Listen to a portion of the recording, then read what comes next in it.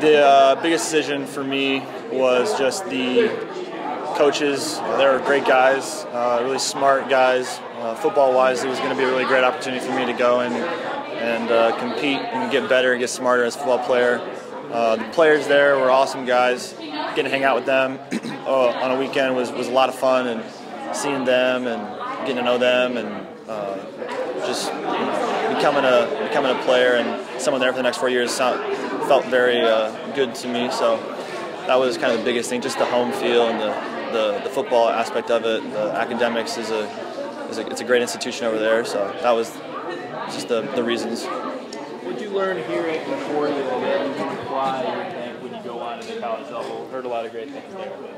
But The biggest thing I learned was, like Coach Mangle was talking about, was the adversity. I experienced a lot of that over the past 2 years, and learning 3 offenses in 4 years was very hard for me. And coming into Concordia and finally learning the offense my senior year, really getting that really helped me become a better player.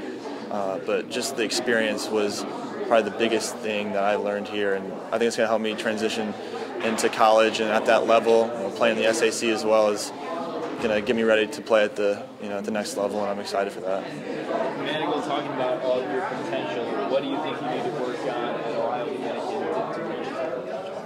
Well, I think one of the biggest things I got to get better at is and work on is my size too. I need to get bigger and stronger and faster.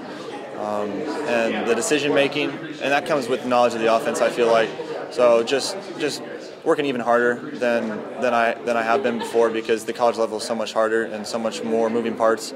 So that's going to be a big part of making myself a better player. And is just working on my head too. Just everything from the neck above, making sure everything is good there.